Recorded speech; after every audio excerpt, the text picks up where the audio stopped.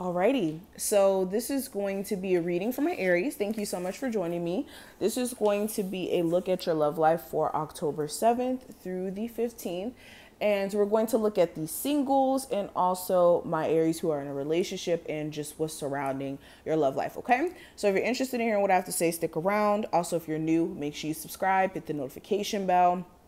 Also, make sure you guys like this video after viewing it. If you enjoyed it, it is a good way to tell the algorithm to suggest more videos to you. And let's go ahead and see what's going on, okay? So we're going to start with the single Aries, and then we're going to go to the taken Aries and see what's going on. So my Aries who are single currently, what's the energy surrounding them for October 7th through the 15th? For my Aries who are single, surrounding their love life.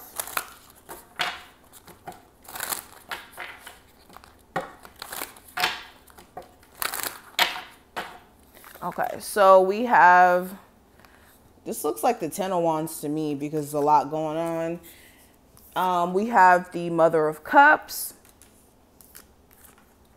the Three of Pentacles, the 1, 2, 3, hold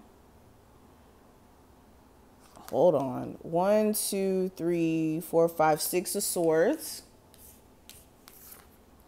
and the High Priestess. Bear with me, I don't really use this deck to really count the pentacles and other stuff. I just look at the imagery and I look at the messages that kind of come through to kind of read the cards, but neither here nor there. Let's see, Aries, my single Aries, we have trust, worth waiting for, and codependency. So let's talk about it. So if you're single right now and you're an Aries, I do see that there is a bit of trust issues that are present, and this may be affecting your ability to receive new love into your life. Or some of you may even be in the mindset of, I don't really want a relationship right now. Okay, this could be due to the fact that you've gone through a lot, and emotionally this has basically put you in a place of wanting people to overly prove themselves before you give them a chance, before you even give them the time of day. There also is this energy of you waiting for something to kind of unfold. This could be more from my Aries who are like just now becoming single, like you just broke up with someone last week. You guys know how that is. Initially, when a relationship just ends, it's not like it's over. Like people say it's over, but it's not over yet. So this is mainly pertaining to people who just recently broke up with their spouse. You may be waiting for divine timing to kind of play this situation out. Maybe in the next couple of months, you'll give this person a chance. Some of you, you're kind of fighting or teeter-tottering between, okay, I'm going to give this person a second chance, or you're not. I also get this energy of you guys also being tired of dealing with codependent partners. So this could be codependent in the sense where they have drug addictions. This could be codependent in a sense where they depend on you to pay for everything, especially if you're a female and you hate being like the breadwinner in the relationship or the person holding it together, or emotionally just being super clingy and you could be tired.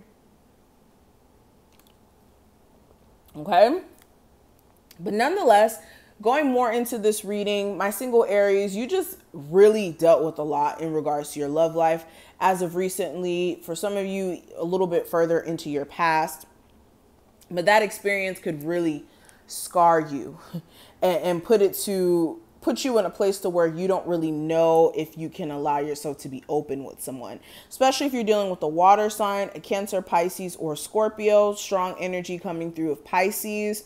But yeah, you guys were looking for somebody who was going to take care of your emotional needs, whether that's somebody who's going to listen to you, somebody who's going to uplift you so that you can be on your grind and feel confident and, you know, make you feel secure in the relationship, whatever it may be that this person was lacking to do. That's an emotional need of yours. Some of you, it's like the best thing for you to do at this point in your mind is for you to allow yourself to move beyond that.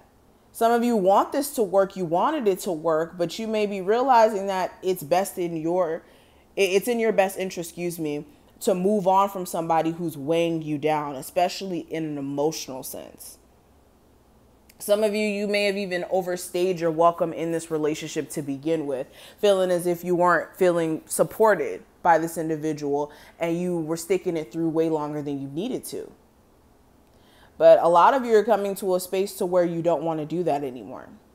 And yes, you want to get back with them, but it's also this, well, I know I don't need to go back down that path. Okay. Interesting. Now let's look at my Aries who are in a relationship. See what's going on with you guys during this time frame. My Aries who are in a relationship for October 2020 or October 7th through the 15th, what's going on with their love life? Aries who are in a relationship for October 7th through the 15th. What's going on? Okay, so we have the 9 of Swords. We have the 10 of Swords. Okay. A lot of sword energy, a lot of mental energy and communication blocks. We have the Ace of Cups. We got cards that fell, but I'm not going to use these. We have the Knight of Wands, and we also have the Strength card.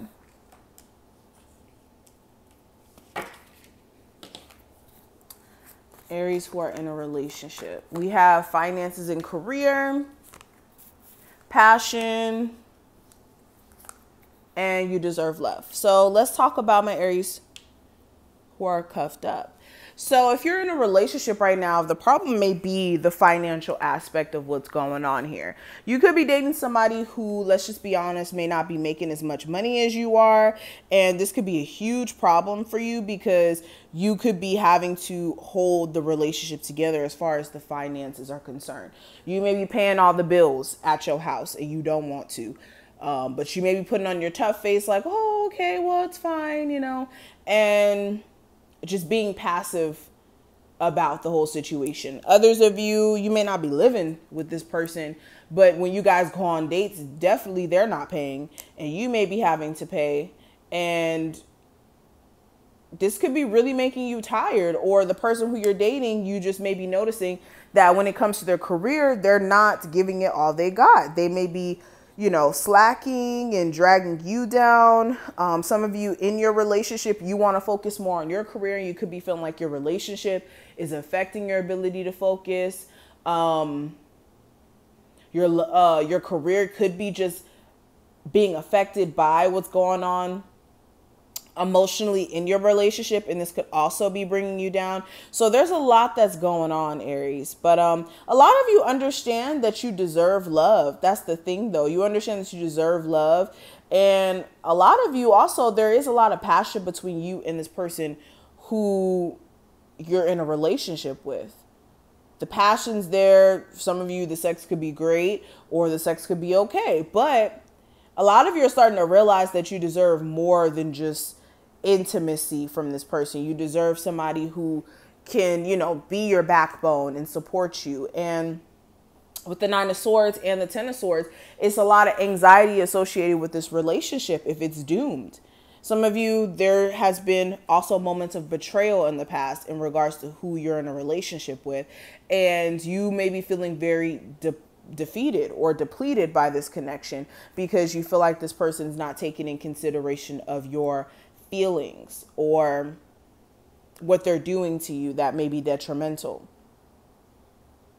Some of you, you could have taken a slight break from this person and you could have had a lot of anxiety in regards to leaving this connection and ending it, but you love this person. And some of you go through this fluctuation issue where one day you don't want to be with this person and the next day you may want to be with this person. And it's because there's something inside you that's telling you something's off. That's why you're having moments of, yes, I want to be in this relationship. No, I don't. Because something's off and you're not getting your needs met. Now, during this time frame, a lot of my Aries, you guys are going to stick it through in the relationship that you're in. You're determined to see something come out of it. But for some of you, what I will say is don't let the determination turn into stupidity. Okay. And I'm going to just leave that at that. I'm not going to go too in depth with that. But this is what I see. I wish you the best of luck, Aries, when it comes to your love life during this time frame. If you want a personal, because you got personal things going on like we all do, please make sure you check out my description box. Make sure you go ahead and get you a reading. My contact information will be there. Make sure you hit the notification bell. Make sure you like this video, and I will see each and every one of you in the next one. Bye, Aries.